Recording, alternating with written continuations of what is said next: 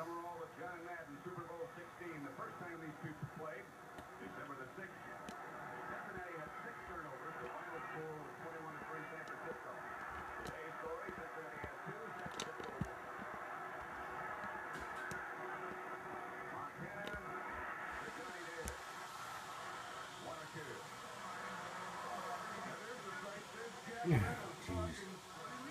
I think this quality and sound isn't bad enough. They're like firing up the freaking blow dryer. Just to let you guys know, I'm aware that the quality is poor, the sound is poor. I'm really just doing this to back up my Super Bowl videos. I'm actually not even a Niner fan. I just thought this was a great Super Bowl and a great team. I'm a Cowboys fan, believe it or not.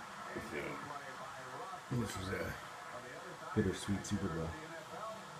But so save your comments. Just don't watch it. Why are you even here? You know, you're gonna complain. I swear to God, YouTube users or commenters are the scourge of the earth.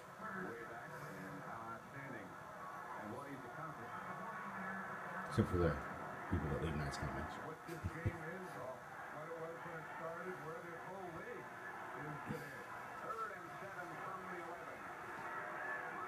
Put Ring in motion, he rolls right. And throws. Good play, foul incomplete for a 49er first down. Got him on by Bo Harris. I'll tell you, the 49ers, they'll go anything. They'll throw it in any part of the field. They'll do anything. Now we're going to see, here's what Montana likes to do. Instead of dropping back, he wants to get out of here. By some time, he has a deep pattern here. That drives the defense out. Then out here, and he rolls out here and throws it from this position.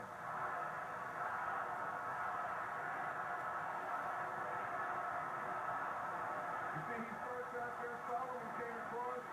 The second man there, so he was inside. Clark went deep. They pick it up live, and I mean live, as Montana being chased and goes out of bounds. Chased by Ross Browner. Again, knocked out of bounds, but Montana picked up a good game.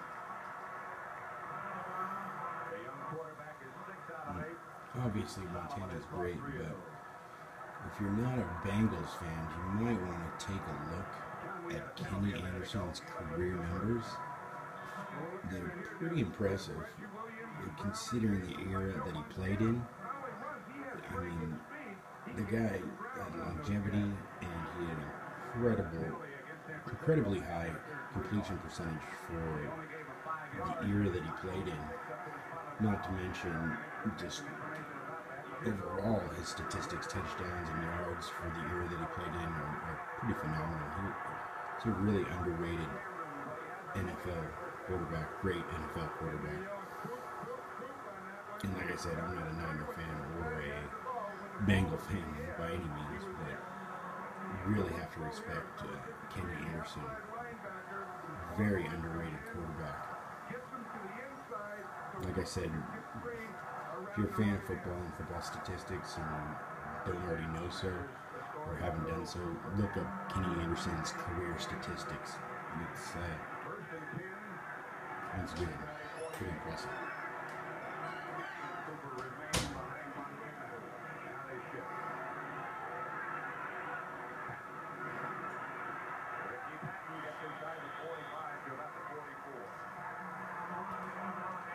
There's Bill Walsh, and see now he sends in a play. Of course, Bill Walsh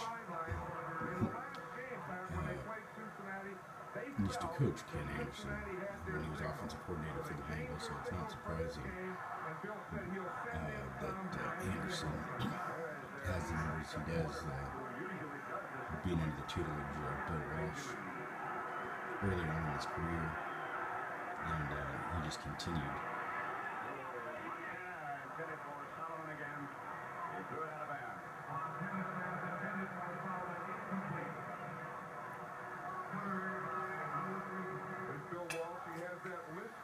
Right hand. As we said earlier, he has down the 25 plays, the first 25 plays that he's going to use in this game. And he gives them to guy Benjamin, number 7, who signals them into Joe Montana. That doesn't necessarily mean that he will use them in that order. He just common practice nowadays to Qrtr plays, but once again, Bill Walsh ahead of his time in 1981.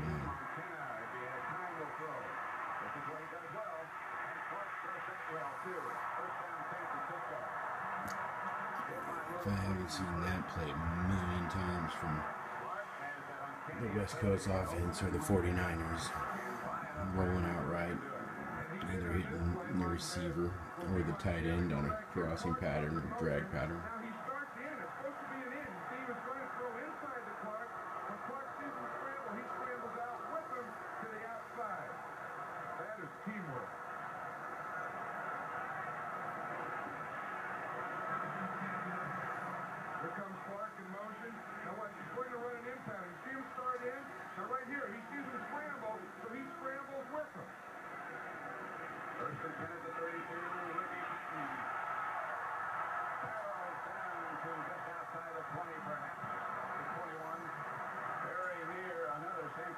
First down, Ken Riley picked him up.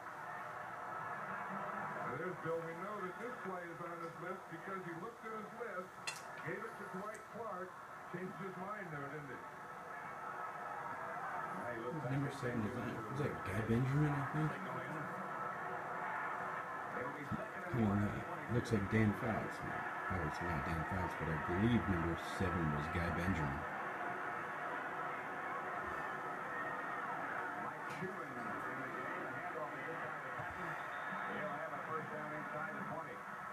Some to spare. In the Claire, the tackler for Cincinnati. As we were watching that last sequence over there, I think Bill Walsh thought it was a first down. There's a defensive staff. The first person there is Henry Bullock, who is the defensive coordinator, and we've seen him sending in the defense for the Bengals. The other is a former teammate of mine, Dick Machulescu. Is he Big Mo or Little Mo? He's Little Mo. And they had No Mo? They had No Mo and they had Dynamo. First and 10, San Francisco. Takes the Cooper, the handoff to Clark. He's going nowhere. Lewis Breeden. Very quickly. The penalty marker goes down. Handoff to the fleet of foot Dwight Clark. I can imagine that play was successful too many times during the season.